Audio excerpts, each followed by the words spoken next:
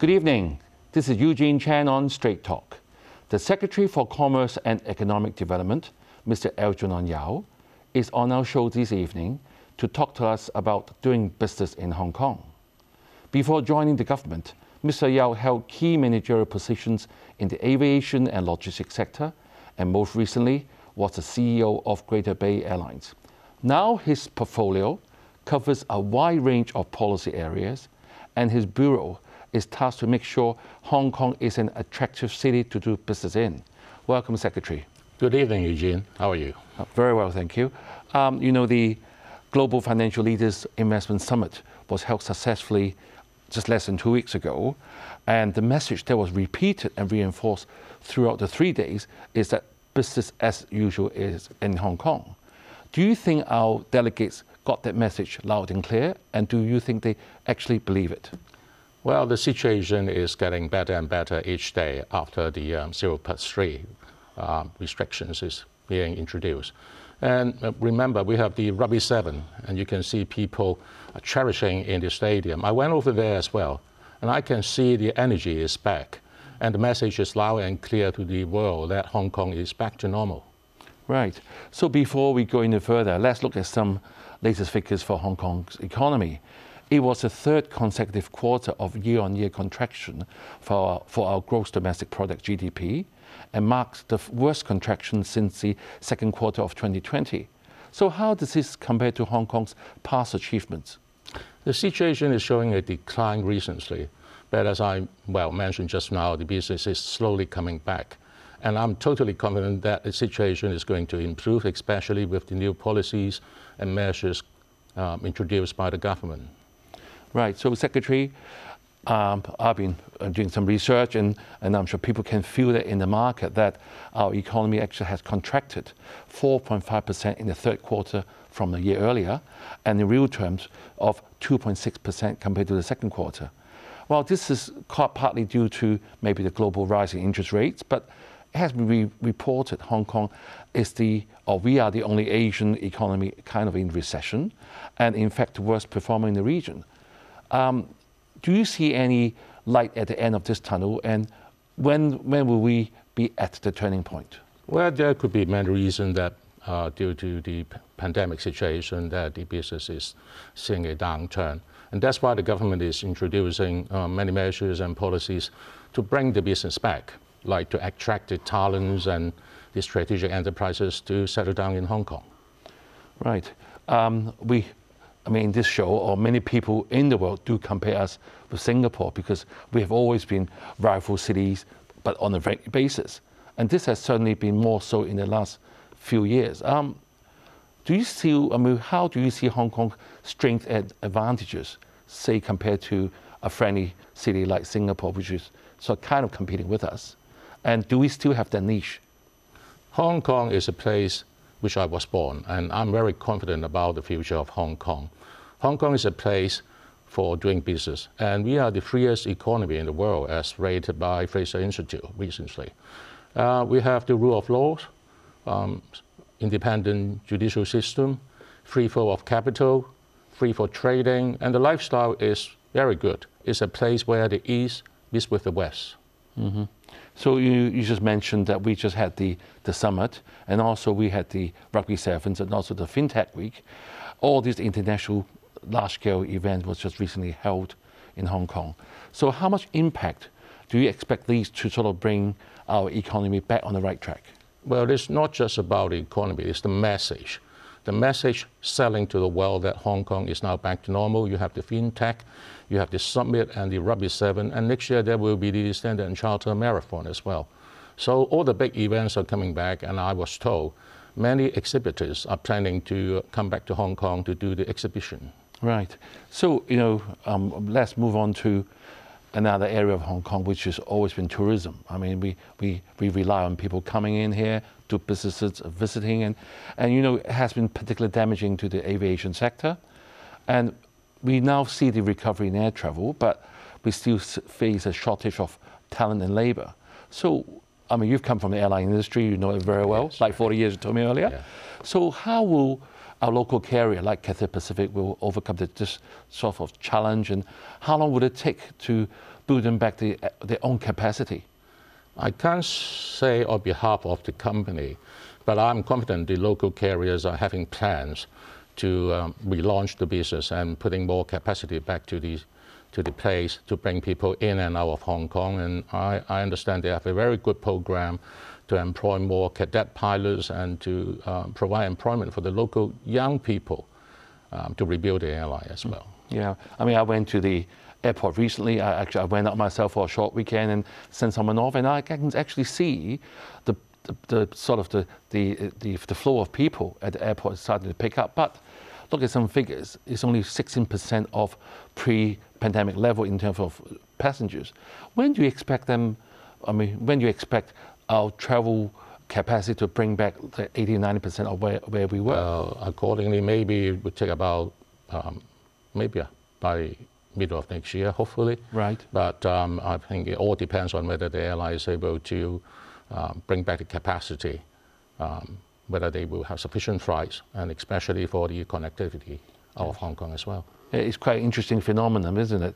At one stage, we had a lot of pilots, a lot of crew, then we have a lot of airlines, and now we are going back the other way, where we're going to really build back up our capacity again.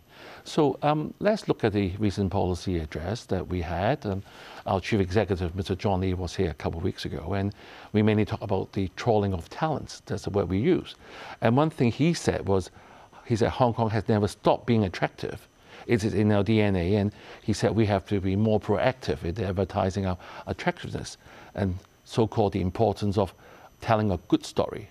So do you have anything to add to that? Well, according to the policy address, we have a plan to attract strategic enterprises and talents to come to Hong Kong. An office will be set up under the steering by the Financial Secretary. And we are going to ask our offices overseas and in mainland to do the job, and they have the responsibility to attract talents and enterprises to come to Hong Kong. Do you have any other plans to ensure the people, in particular, or business people, to know of our good story? Well, that's the role of us, and also the role of the offices in overseas and mainland, to go and tell these good stories, not only from the government perspective, but we can use our soft power to engage in cultural activities, film festivals, and go to talk in the universities with educations and tell the people the good stuff about Hong Kong. Right, I know that you'll be bringing a delegation to Bangkok in a couple of days' time. What will be your objective of this tour? Well, that is APAC meeting, holding each year in different countries by APAC. So my role is to attend the ministerial meeting and to engage with the government's ministers. It's a good chance to sell Hong Kong and to tell the situation about Hong Kong and the good story about Hong Kong. Right, so you see some of the delegates who attended the recent financial summit commented that they were pleasantly surprised that the situation in Hong Kong is much better than what they're expecting. So how will you ensure this good piece of reflection will be passed on to your counterparts in Bangkok? I totally believe seeing is believing. That's our intention, to invite more people, key people from other parts of the world, to come to Hong Kong so that they can see the real situation in Hong Kong. When they're going back, they can tell the good story. Right. Can you tell us a bit more on the specific initiatives in the policy address, how to attract business and strengthen our competitiveness? Well, we are going to set up an office under the steering of the Financial Secretary to attract strategic enterprises to come to Hong Kong, and also with the talents.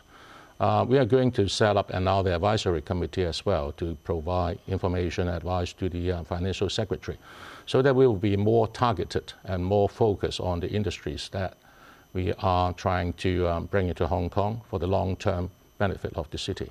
Right, you know, I mean, Hong Kong, we have a lot of advisory committees and statutory boards, and I've had the opportunity to sit on some of them. And what type of people will you be inviting on this committee to making sure it's going to be effective? Because, I mean, committees have meetings and they have to be actually put in action. So what will be your plan? Well, the plan is still under formulation. Right. Likely there will be the key person in those strategic industries like artificial intelligence, technologies, those areas, so that they know which industry will be for the long-term benefit of Hong Kong and what companies overseas or in mainland that will be available for us to attract to come to Hong Kong. Secretary, we have to take a break now, but viewers, please stay with us. We will be right back.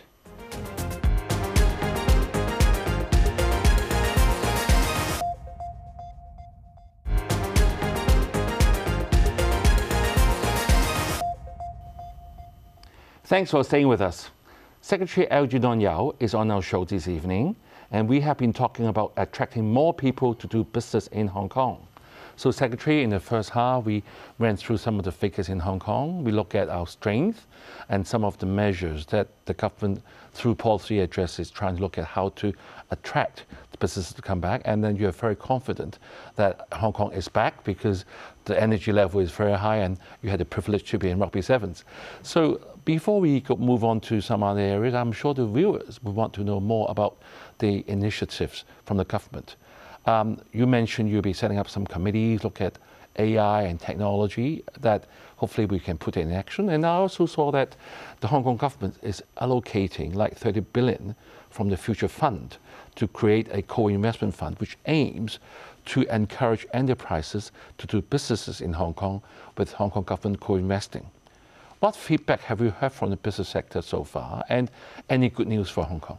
Well, it is a new concept, actually, with the co-investment fund with 30 billion Hong Kong dollar.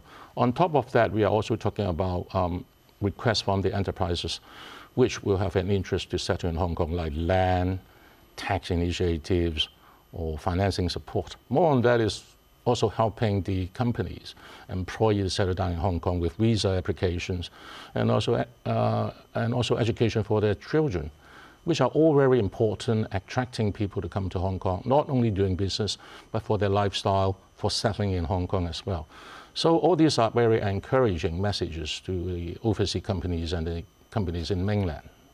Right, since you mentioned about attraction for business to come to Hong Kong, I remembered that reading in, say from Singapore government, they even help the spouses of those coming to settle in and actually having them to look for a place to stay. I mean, will we go to that extent and to support our hopeful to come to Hong Kong? I think each case will be looked at proactively by the Bureau to help with the companies settling down in Hong Kong. And most important, Hong Kong is a place where we can rely on as a platform to go into the Greater Bay Area. That is our advantage. Right. You know, since you mentioned the Greater Bay Area, I mean, we just had our 20th National Congress in Beijing with Mr. Xi Jinping setting directions for the next 5 years. And we had Mr. P.C. Lau, one of the CPPCC member here last week, and he was saying that Hong Kong should learn from the central government and be more proactive and give up our positive non-intervention mentality, because we can't simply rely on market when the market fails to perform. What's your perspective on that? And do you think this will make us even more attractive if we're going to be more proactive? Well, the setting up of the 30 billion co-investment fund is the first step, breaking through the conventional concept about having a laissez-faire approach in doing business in Hong Kong. So we have to change from time to time. And especially under the 4th five-year plan, we have to participate in the dual circulation of the economic growth in China. So we have a role to play, especially for the development in Greater Bay Area. Mm-hmm. So, Secretary, you know, Greater Bay Area is just right across the border. They have got a 85 million population. It's very attractive. But are our Hong Kong youngsters ready to take that move? I mean, no matter what we do, people have to go. And in my experience in the past 20 years, I find people are always very complacent. They're not very keen to go. What will you do to encourage more young people? I think there's a lot of education, promotion need to be done with the younger generation regarding the opportunities in Hong Kong. Or maybe doing a program and let the people who did a successful story in Greater Bay Area to tell the younger generation about the opportunities and chance available. Right. Anything else you would think of apart from past experience? How would you actually bring them there to see it, to believe it, as you said earlier? Well, actually, we have a lot of platform available by TDC and also Invest Hong Kong, helping people to settle down in the Greater Bay Area. And we are going to set up more offices in all those nice cities in the Greater Bay Area to help any company who would like to do business in the Great Bay Area so that they know about the policy, the rules and regulations. So all these promotion will be done more proactively. Right. And as you know, maybe we'll come back a little bit and look at the Hong Kong local economy. And the government has revised down our full year growth forecast to -3.2%, citing because of a deteriorating global growth outlook, as well as our GDP fallen by 4.5% from a year earlier. So what are the measures are the government going to do apart to get our figures up again? Well, actually, we have a lot of measures helping the SME to do the business. We have the BUD fund and raising the cumulative ceiling from 6 million to 7 million. And also the SME EMF fund, helping the SME, raising the cumulative ceiling from 800,000 to 1 million. And we set aside 1.4 billion Hong Kong dollar to help with the exhibition business as well, so that we would like to attract the business to come back. If they are coming back, that will create and generate very healthy economy and also employment opportunities as well. We have set a target for Invest Hong Kong to bring in about 1,100 companies in 2 to 3 years' time, and trying to give them a target about having a investment about 77 billion Hong Kong dollar, which may create about 15,000 job opportunities.